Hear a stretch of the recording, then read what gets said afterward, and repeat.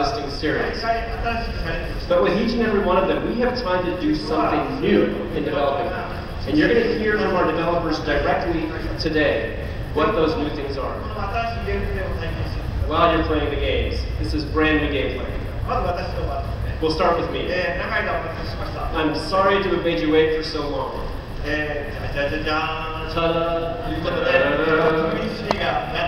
Pikmin 3 is finally complete. Now, I've been playing Pikmin 3 every day, so I still feel like there are Pikmin all around you. And I'm certain that Pikmin will appear around you too as you start to play. Now, as you can see from the 3 in the title, this is the 3rd game in the series. But with every hardware we've developed, we've experimented with new ways to play Pikmin. It's just that those tests didn't feel appealing enough for us to complete those projects. It wasn't until we started work on Wii U that I was convinced for the first time that we finally had the right hardware, the perfect hardware for Pikmin. That was 2 years ago when I made my promise to you at E3. Now, if I had to assign a genre name to Pikmin, I would call it a real-time action strategy simulation game. It's a bit long, so the development team is calling it an AI action game. But there really is no other game like this. Now, the Pikmin are positioned out in the field, and you're trying to use them to accomplish as many things simultaneously as you can in a single day. You do so by walking around the field yourself, assigning different tasks.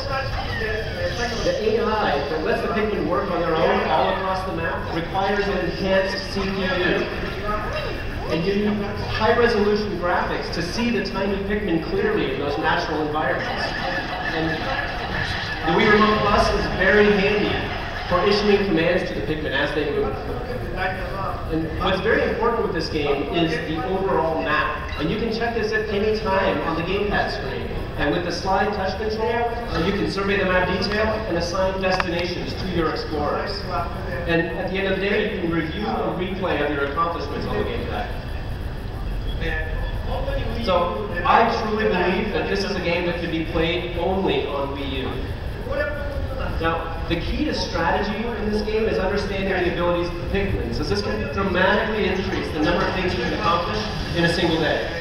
Now, you need to learn their abilities. The rock Pikmin break glass, the blue ones can carry objects through water, winged ones through the air.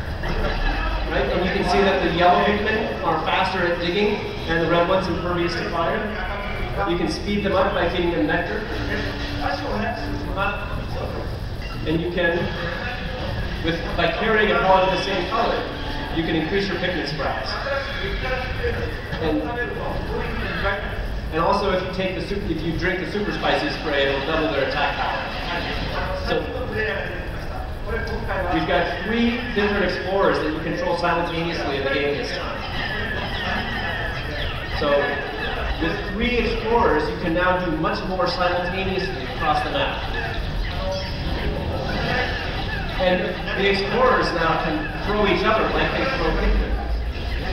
Oh, looks like they've broken down that wall. You complete one task with one group, you can instantly assign them another task.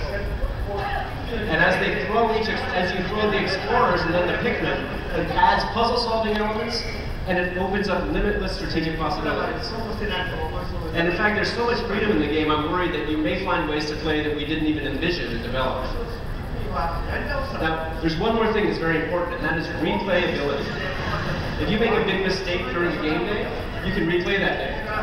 Or you can go back several days before and try from there. The selection menu has really been improved to make replaying the days easier. And as you get better, you may be able to clear the game in just 30 days.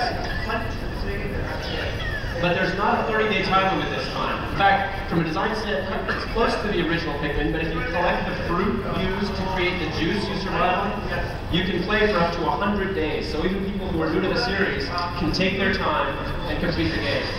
Also, boss damage meters are going to carry over from day to day. So if you can't defeat a boss within a single game day, don't worry about it. You can kick back, come back the next morning, defeat the boss, and then say, oh, what am I going to do with the rest of my day? It's less like playing game stages, it's a little bit more like real life. Now, Pikmin has 3 modes. So in addition to story mode, we have the mission mode and bingo battle. And these are the two modes that you'll be able to play here today. Mission mode, you'll find yourself collecting fruit, battling the indigenous creatures, or just fighting bosses. And when you're playing the boss battles, the two-player co-op mission mode is particularly fun.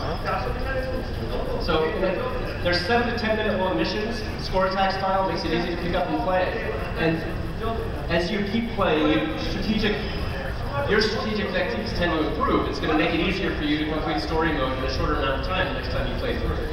The bingo battle is a 2-player battle mode. It's one-on-one. In this mode, each player is trying to collect items to complete a line on their bingo card. So there are a wide variety of potential strategies in terms of choosing treasures to go after or getting in the way of your opponent. So even players of different skill levels can play together thanks to the item roulette, which can turn the tide of what are really sort of white-hot battles. So I'm speaking very quickly. That is a brief explanation of the game. The Pikmin 3 really is a game where you determine your own goals and you immerse yourself in the gameplay. I really feel the gameplay has reached its true potential, so I hope you'll all try it out here shortly. Next up is Mario.